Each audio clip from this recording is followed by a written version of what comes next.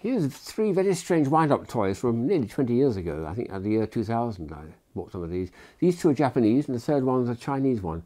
These are very singular toys, never seen before, never seen them again since, but they all do something very odd. This first one is very clever too.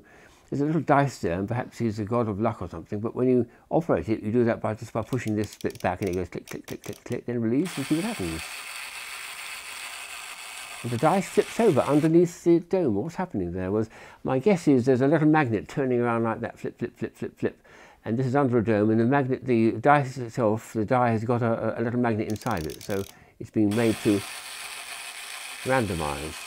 Very interesting, extraordinary. I suppose you could do a game and see whatever's left at the end of the little cycle, but to do that is a very, very strange idea. What the rest of this is, I can't make it out at all, but Japanese are inscrutable.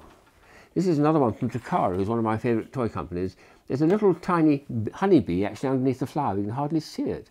And to operate it, you just do it by pulling the string. So we pull the string, then release.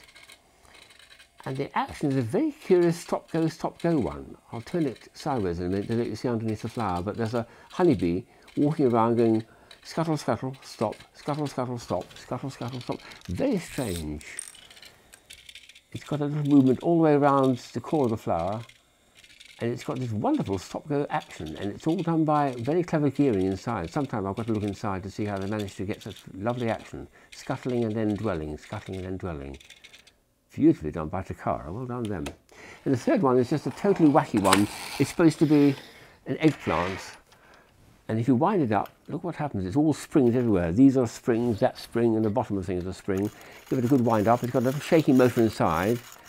And here's a mad aubergine.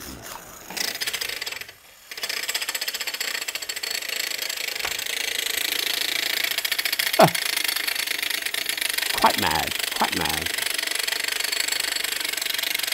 Quite noisy too.